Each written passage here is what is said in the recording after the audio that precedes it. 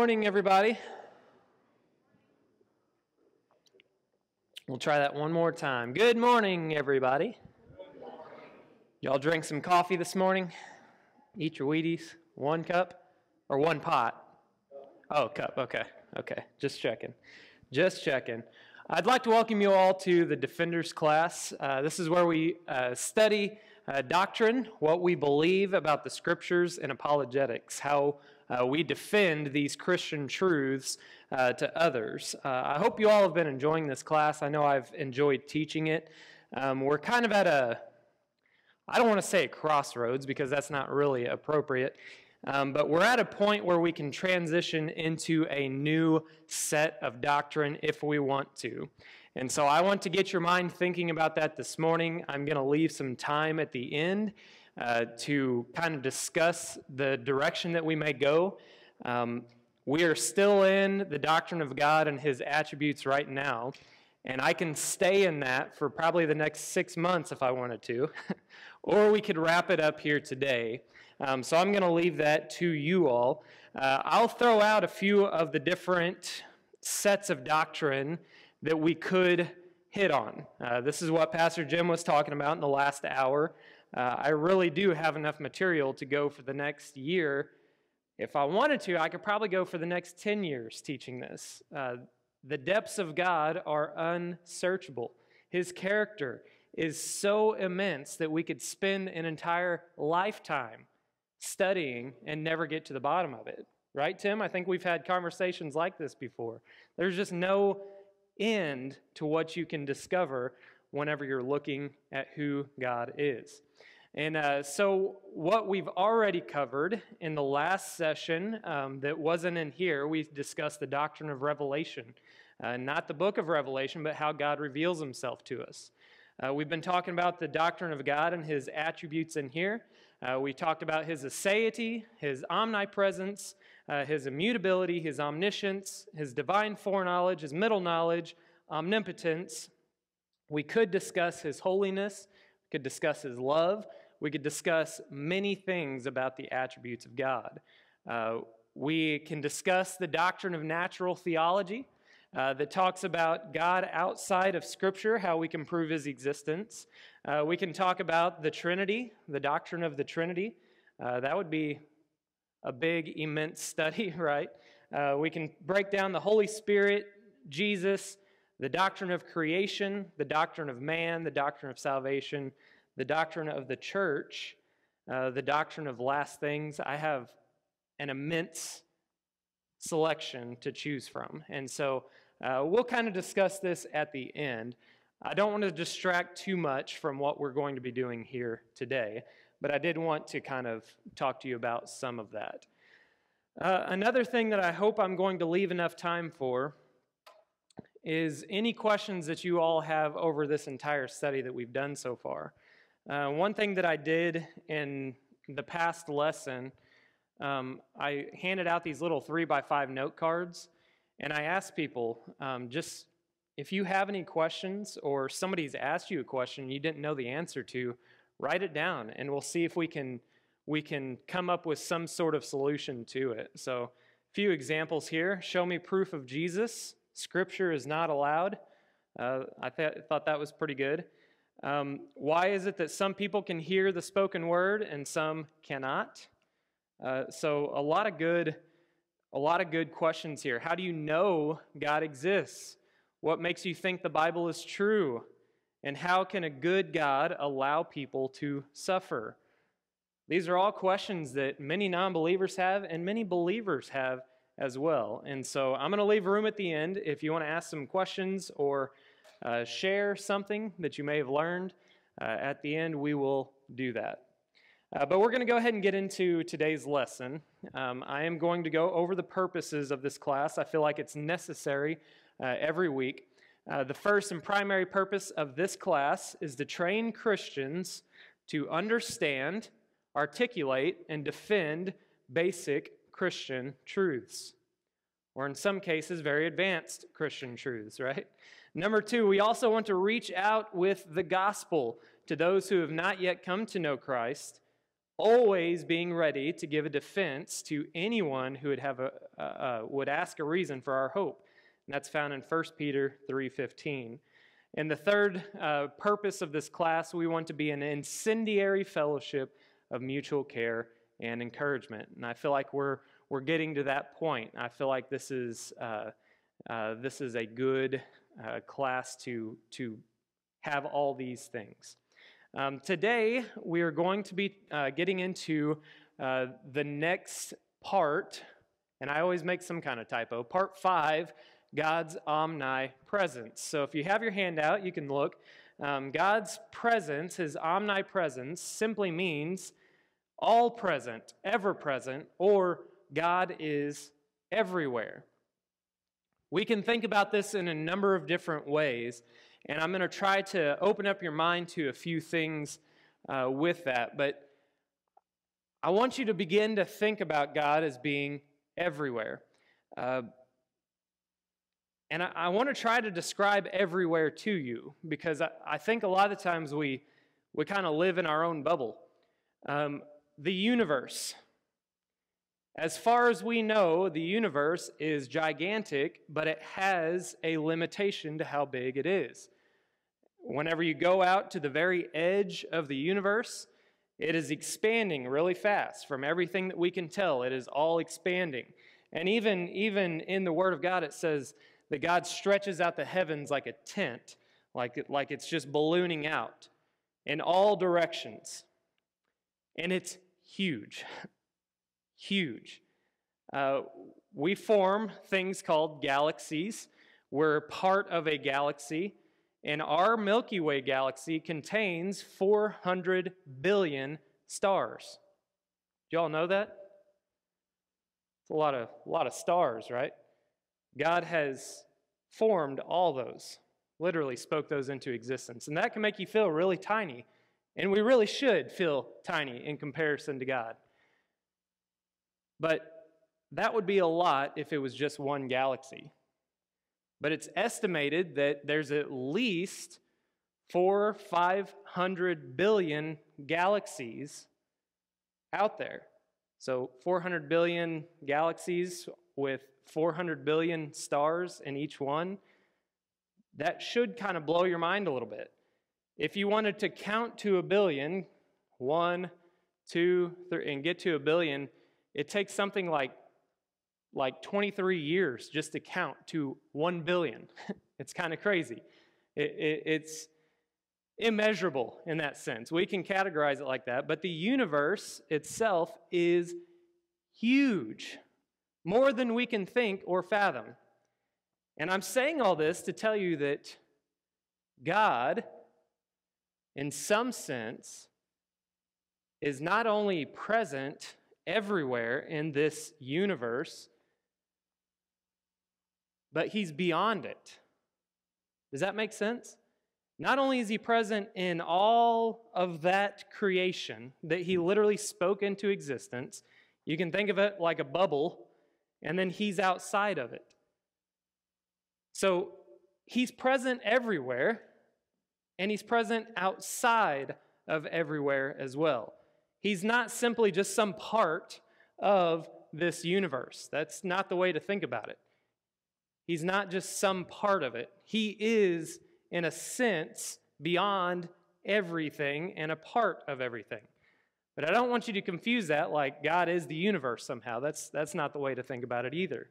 But I wanted you to get this awe-inspiring picture of how big the universe is, and how that doesn't even scratch the surface of how powerful and how big God is. So we're going to look at a couple things. We're going to look at some scriptures that kind of prove this. We're going to look at point number 1. God's presence is everywhere. God's presence is everywhere. The first scripture we're going to look at here is Psalm 139, 7 through 12. It says here, "Where can I go from your spirit? Or where can I flee from your presence?" And the answer to that question is that there's nowhere that he can go, right, to get away from God's presence. Verse 8, If I ascend into heaven, you are there. If I make my bed in hell, the proper word there would be Sheol, behold, you are there. If I take the wings of the morning and dwell in the uttermost parts of the sea, even there your hand shall lead me, and your right hand shall hold me.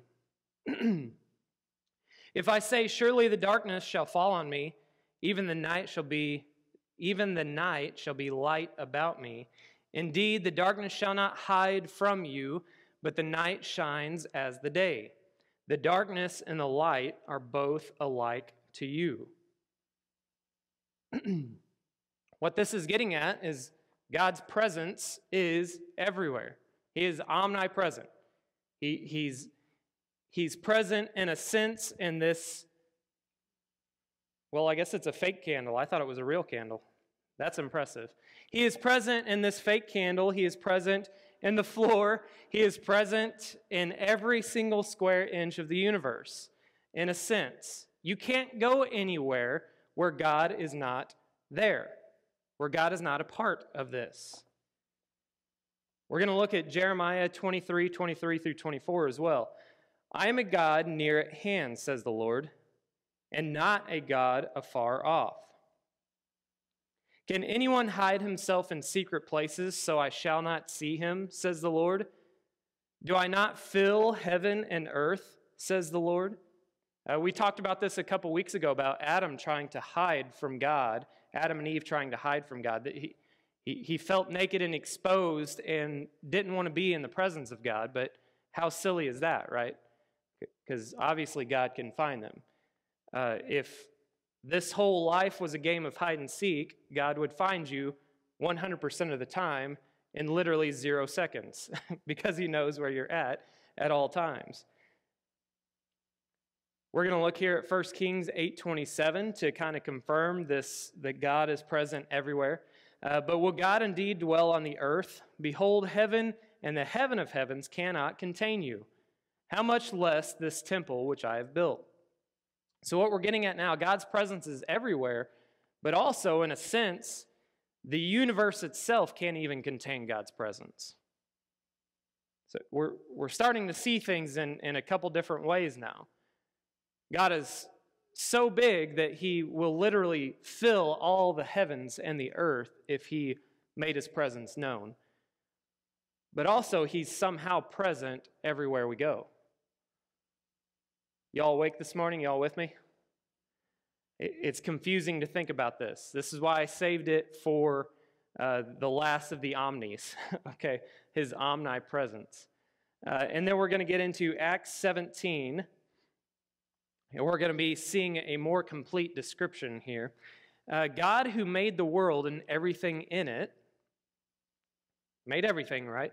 Since he is Lord of heaven and earth, does not dwell in temples made with hands.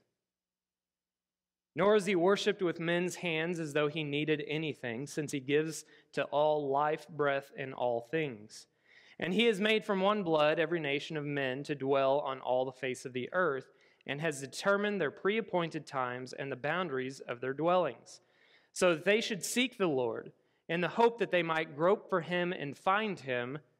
Listen to this. Though he is not far from each one of us. What does that mean? He is not far from each one. Does that mean he's a physical distance away from us? God is not far. He's one fake candle away from us, right? He's 1 foot away from us. Is that what that means? No, he's close to us in a different sense than physical distance. And I hope that's starting to click in your mind, some of those things. He's close, but that doesn't necessarily mean he is physically close or far away, because God is present in everything. I love these verses here. For in him we live and move and have our being, as also some of your own poets have said, for we are also his offspring. So that is Acts 17:24 through 28. So I have a couple points that I want to make about God's presence, and then I'm going to ask this question. It's kind of a trick question. I'm sorry. I'm going to attempt to trick you all this morning. But we're going to get into some of the points to be made here. Number one, God's presence is everywhere, as we've been talking about. But we should not think of God as localized in any one earthly spot. We should not think of God as localized in one earthly spot. The church. This is an amazing building. But somehow on Sunday mornings, it's not like we get all of God and the rest of the world doesn't have any of His presence. Does that make sense? He's not localized here. He's not just here, because it says earlier that even the heavens cannot contain all of the presence of God. But somehow He is present in all of the true churches who truly worship God throughout all of the planet, throughout all of human existence. He has been able to be present in that sense. So we should not think about God in the same way that we think about ourselves. Kevin Smith is standing right here in this building right now. I'm not somewhere else. I'm localized right here. You can't say the same thing about God. You can actually say the same thing about angels, I believe. Whenever it talks about in Daniel, the archangel Michael was held up by the prince of Persia for 21 days, I believe is what it said, before he was able to make it to answer Daniel's prayers. To me, that shows that even angels are not omnipresent in that sense. They are localized. They have one place that they can be. They can't be all places at all times. But God goes beyond that. He is amazing.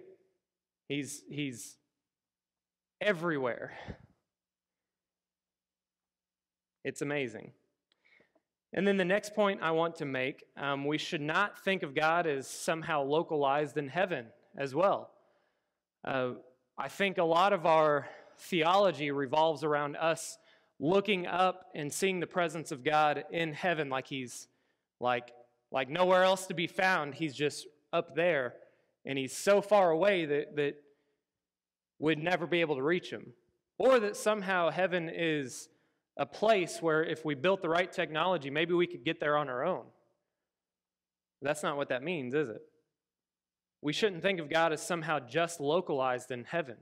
I think it's a representation of who He is, in a sense. It is a real place, but we shouldn't think of God as only limited to being there, because He is ever-present, everywhere.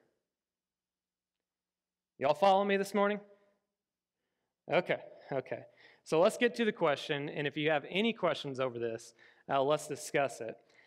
This is a tricky subject. This is a tricky topic. If God is present everywhere, does that mean that God is present in hell? I want to know your thoughts on this. What do you think? That's a good point. She said, it does say God is everywhere, and it's not like somebody else grabbed a hammer and some nails and started building hell, right? God had to have created that in a sense. So I always think about the verse. Ashley said, isn't there a scripture that talks about your separation from God whenever you're in hell? And I think that is the proper way to look at it. But I really think we have to separate two things with that, and I'll let you start to process that. But God is present everywhere. But also, He can't be in the presence of sin in that sense as well. And also, there seems to be a very real separation from God. And so we again, we're on this, we got to separate it somehow. There's got to be a way to think about this. It does say that God is present everywhere. So in some sense, He has to be present in hell. If He wasn't, then it would just cease to exist. And we know that's not the case. Yes, Tom. So I don't want to forget that I'm recording this for our online audience. So I do want to try to clarify. What Tom is saying is, can God be more present in one place and less present in another? Because a lot of times we can experience the presence of God in a very real way. Let me ask you this, I guess. Does that mean that God's presence is somehow less whenever you're not feeling him? No. His presence is unlimited in that sense, so I don't know that you can think about it as like more or less presence. I don't know that you can think about it that way. Maybe you can, but I don't know that that's the proper way to think about it. Do you have something, Connie? So what Connie is saying is on the cross, at the moment where Jesus took on all of that sin, God was somehow separated in that sense from the sin. And we have to think about it in terms like that. God's presence in that sense cannot be in the presence of sin. But he's unlimited. He is everywhere. So there's got to be some sort of tying together of these two concepts. Yeah, that's one of the verses we read. If I make my bed in hell, and like I said, the word there translated would be Sheol, the grave, the netherworld, the afterlife. And in the Old Testament, all people went to Sheol in that sense. And I think there's some theology there that can be clarified. But even if you go down there, right, we think up and down, God is present. So that just answers it. God's in hell. No, hold up. That just doesn't sound right, does it?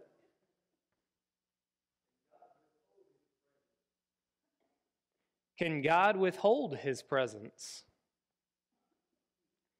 That's almost one of those abilities that we talked about that kind of contradicts itself, right? If God is ever present, can he not be present somewhere? In a sense, that might be like, can God create a married bachelor? Maybe it just doesn't make sense the way we think about it like that. Yes, and so what she was saying is God does dwell in temples in a sense, and now we are the temple, and God can dwell within us.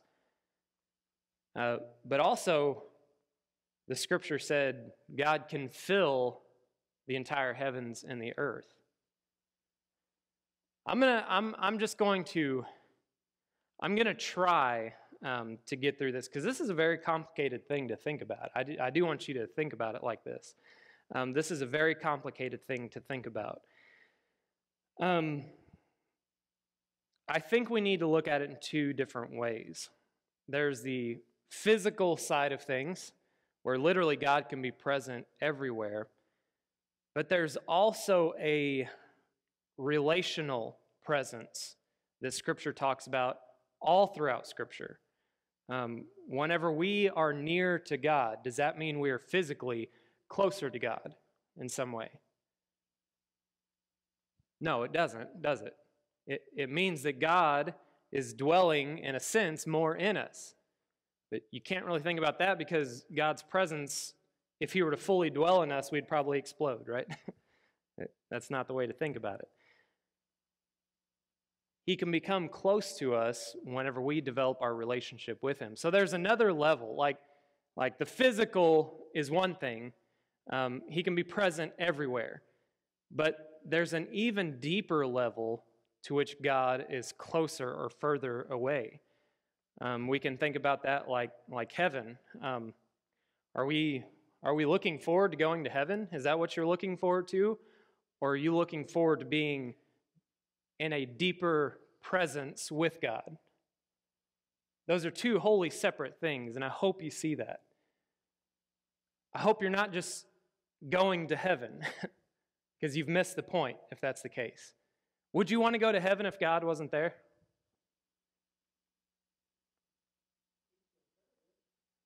Beats the alternative. Thank you for that, Tom. Beats the alternative. So I think we can think about it in terms of God is physically present everywhere. But whenever it comes to a spiritual presence, remember we talked about his incorporeality. God is not a physical being in that sense. He can be more or less present spiritually in that sense, his impact can be made known more, is I think how we need to think about it. And there is separation that happens when we sin. There is eternal separation that can happen when we reject God's plan for our lives. And I know that probably doesn't necessarily adequately explain everything that you're hoping, but I do have a quote here. I accidentally put it in the wrong place.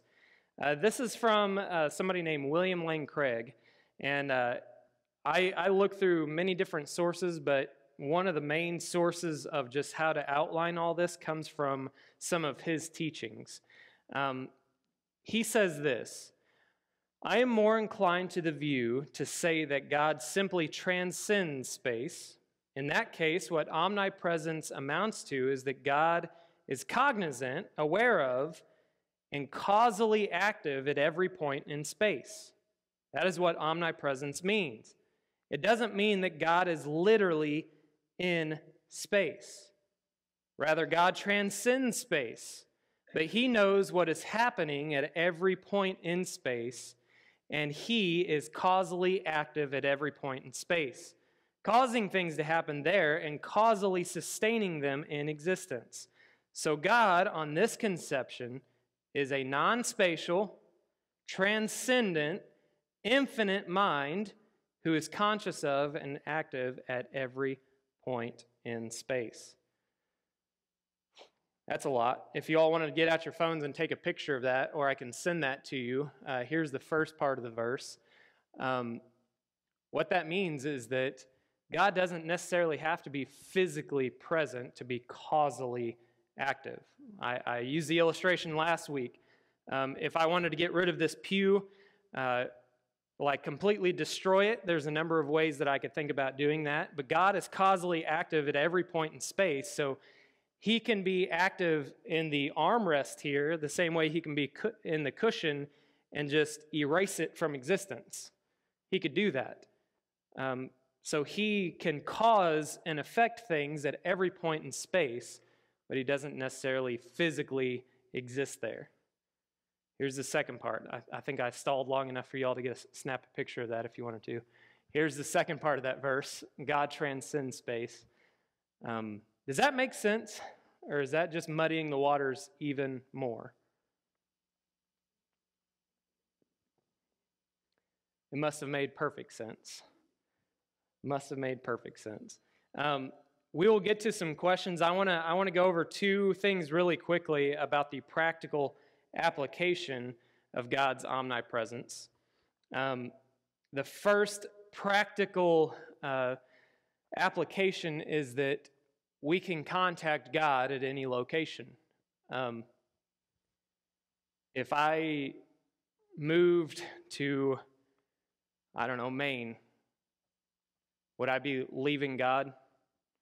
Or would he be just as present in my life in Maine as he is right here in Potosi? If somebody got a call to go to Bolivia, well, God's obviously not as powerful and as strong in Bolivia as he is in Potosi, right? No. We can contact God at any location. And I think from talking with a few missionaries and things like that, I think sometimes they subconsciously think this, like, somehow I'm not going to be as connected with God if I go here. But that's not the case at all. Anywhere we go, if we somehow enter into the Star Wars world and we can go between galaxies somehow, God is present wherever we go, and we can reach him anywhere we go. It says, this is found in the book of Matthew at the end, the Great Commission. You all should be familiar with this. Then the 11 disciples went away into Galilee to the mountain which Jesus had appointed for them. When they saw him, they worshipped him, but some doubted. And Jesus came and spoke to them, saying, all authority has been given to me in heaven and on earth. Go, therefore, and make disciples of all nations, baptizing them in the name of the Father and of the Son and of the Holy Spirit, teaching them to observe all things that I commanded you. And lo, I am with you sometimes, Oh, it says always, right? Lo, I am with you always, even to the end of the age. Amen. There's nowhere you can go physically where you cannot contact God. That is a practical application of God's omnipresence. And the second thing, we should always be aware of the presence of God. I was talking to somebody earlier. They asked, "How are you?" And I said, "Nervous," because I get nervous speaking in front of people. And I don't know why I do that. I have to step back and realize that the presence of God can be made known even whenever I speak, especially whenever I speak. And so I have to empty myself somehow and allow God to make room to work in my life.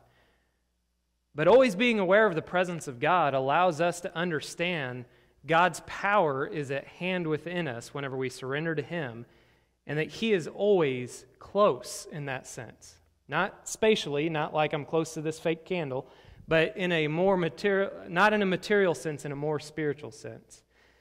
And I want to say this as well. The only time God is distant, it's not on God, it is on us. See, God doesn't move anywhere in that sense. We will create the distance from Him.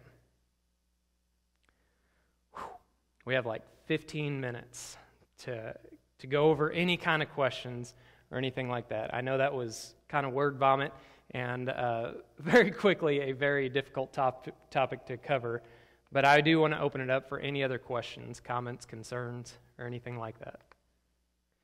Yeah, exactly.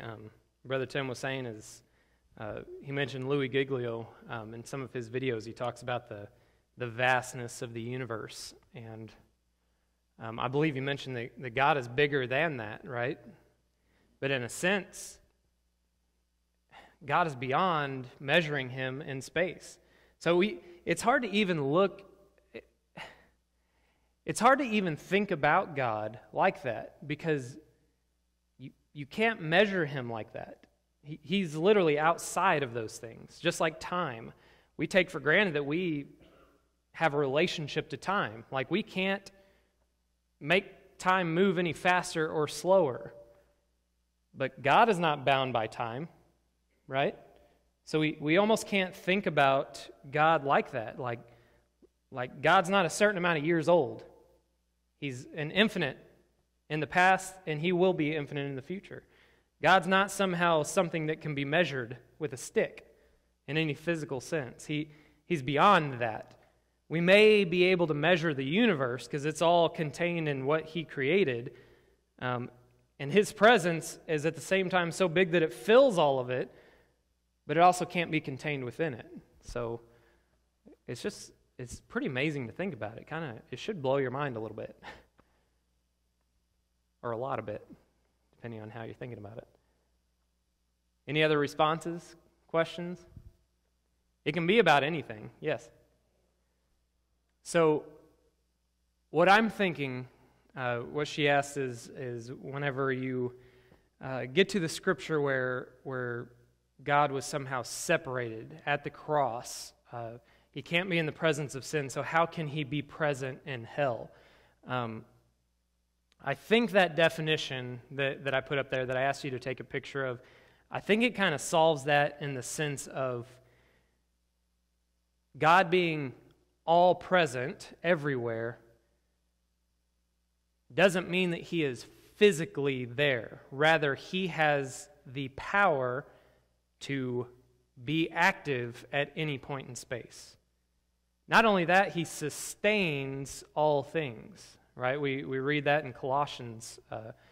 All things were created through Him and for Him, and in Him all things consist. All things hold together in that sense. So I believe if God stopped being causally present somewhere, that thing would just cease to exist. I don't know if that answers what you're thinking, but I think it's more of a spiritual presence. It's that I keep doing this, but it's like a higher sense of the way to think about it. Like, there's material, and he's present, he's active everywhere. But there's something even beyond that, because he communicates with us in a totally different way that we can't measure. He connects with us spiritually. And whenever we're not connected with him spiritually, Scripture has many phrases for that, but one of them is dead in our trespasses. We're literally dead in some sense without the presence of God in our lives. But that doesn't mean that God's somehow physically distant. It's hard to think about. It really is. And it almost seems like a contradiction, doesn't it? Yeah, well, now is the time to ask. Yes. Let me try to summarize that, and I always put a spin on it, I guess, in my own way, but what Jacqueline was talking about is Psalm 139. If you think about it in the context, there's nowhere he can go where God can't see him in that sense. And so the context of that is him moving physically through different places. But she also brought up another verse, who am I that you should be mindful of me? Like I'm nothing. Why even think about me, God? Why even consider me? And I think that's the proper relation that we should have. Like we're not deserving of God, really. We're not. And it's only through God that he makes a way for us to be in relation to him. The other point she made is that she can be physically present here at church and not be spiritually present. Have y'all ever felt like that at church? It's just Jacqueline. Y'all are perfect saints all the time, right? And so I see just a second. The concept is you can be somewhere physically but not be there spiritually, if that makes sense. And I think in the same sense, that's how we can separate God's omnipresence in a way. He can be causally active everywhere physically, but he is not necessarily made manifest. And there's a whole theology, I'm sure you've heard of this, talking about the Shekinah glory of God, right? That fills the temple and his presence dwells there. And I think that's in a sense like a very spiritual manifestation of God being present there. And just like you were talking about, we have this, we in a sense are now the temple, and the Shekinah glory, the Holy Spirit, the power of God in that sense can dwell within us somehow. But it can't be physically, or else it'd be just like I talked about last week. You'd be like a ticking time bomb of TNT. You'd be like, if you contain the full power of God, you'd just like blow everything up on contact. So Tom was saying that he listened to a sermon this week about worry in the sense like where if you worry, then basically you're sinning. And I would agree with that to some point because of these very practical applications, right, that I've been talking about. We can contact God at any location. We should always be aware of the presence of God. And if you're worrying, in some sense, you're limiting God.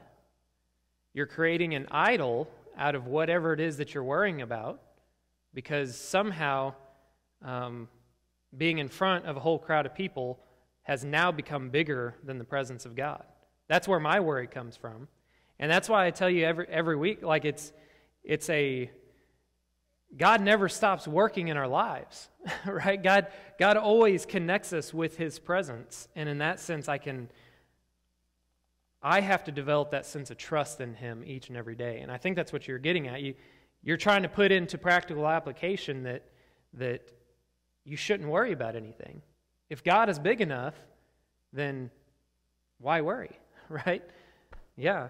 So some of these, this is what I'm hoping to accomplish through these practical applications, is that, like, it's not just some lofty idea like God is present everywhere. It's not like we don't have to think about that. You have to think about that every day in your life for any situation. God is there. And the only reason that he's not spiritually closer to you is not on his end. It's on your end. Just like Pastor Jim will preach about here today. I love this sermon today. He talks about God actively pursuing you because he loves you that much. And we're not incapable of that. Connie, did you have something? So in that story, the rich man and Lazarus, Lazarus is poor. He's waiting for crumbs to fall just so he can eat the crumbs that would be left for the dogs. He's waiting for that to fall from the rich man's plate. They both die, and Lazarus is comforted in a place called paradise, or Abraham's bosom is the way that Scripture describes that. And the rich man is separated in a very real place, Sheol, in a sense. And the rich man has communication, and in the story, it's not with God, it is with Father Abraham, is the way they describe it, with Abraham himself. And the rich man is saying, listen, just dip your finger in a drop of water to quench this thirst, just one little drip, because I am in such torment and suffering. And Abraham talks about there being a great chasm fixed in between them to where you can't pass from one to the other or anything like that. I have a whole theology that would probably take me about an hour to get through with that. I understand where you're coming from with it. In some sense, they have to be present, right, to be able to communicate. But I think that was just a helpful story to get us through that. I think if you further look at the doctrine of hell, if you do a word search for hell and look up the original definitions of it, because it's not just one blanket word. There was Sheol in the Old Testament. There's Hades in the New Testament. There's a word called Tartarus, which is only found once, that describes hell. There's a place called Gehenna, which is even different. There's a place called the outer darkness, and we lump all those things into hell. If you look at the New King James, if you look at the Old King James, it's all hell. But there's distinctions in there, and I think we can have a deeper theology with that. I don't even know if you were going that direction, but that's where my mind just went. That bowl of spaghetti noodles coming out again. Does anybody have any questions about anything? Any comments of where would you like to stay in the attributes another couple weeks? Or would you like to move on? Yes. So what Miss Sandy was saying is we somehow limit God in almost every way because we're human, and that's the only way we can help to think about God. Somehow we've got to develop a better understanding, and that'll take a lifetime. And even then, at that point, will not have a full understanding of God. It's only whenever we get to a deeper presence with God that we're going to understand Him more completely. He's going to dwell in a different sense among us, and it's going to be amazing. I was just having that conversation with Miss Debbie earlier about that, how all these different attributes of God, learning about them, strengthens my faith, and that box that I keep God in is kind of growing bigger and bigger and bigger. We can't help but put Him in a box. I can't help but put Him in a box with my anxiety or my worries or my you name it, whatever we struggle with. We somehow keep Him in a box. But hopefully, and the amazing thing is that God understands that we're limited in understanding who He is. And so the more we submit to Him, the bigger our concept of God gets, the more faith we can have in Him, and the deeper our relationship can go. And I hope with that it spills out into every other person in our lives. Think about somebody who who may be struggling with worry or anxiety or things like that. Tom could just say, you know what? God is so much bigger than that. Let me explain to you how big God is. And if you really understand that, you won't worry about anything, right? Because every little thing is going to be all right? Is that the song you quoted from earlier? We are officially out of time, and so we're going to go ahead and close in prayer. I think I may continue on in the attributes of God for at least a couple more weeks. I do want to touch on God's holiness. I think that's very important, and so we'll at least get to that. If you all have any questions, feel free to ask them, but we'll go ahead and dismiss in a word of prayer. Father, we're just so thankful for your power and your presence. Lord, I pray that you could take what I've said here today, straighten it out, do as only you can do, and just awaken our minds and our hearts to know you better. I pray that each and every one of us would honestly seek you wherever we're at. And I pray, Father, that what we've learned here today would create in us a hunger and a thirst for you and your word, and a desire to share who you are with everybody that we come into contact with. And Lord, I pray that you just continue to expand our view of who you are. We limit you. That's all we can do because we're limited. But Father, I pray that you would just continue to just blow our minds with who you are, and that we could take that knowledge and just share it with everybody. Father, just awaken in us a hunger and a desire for you and your word.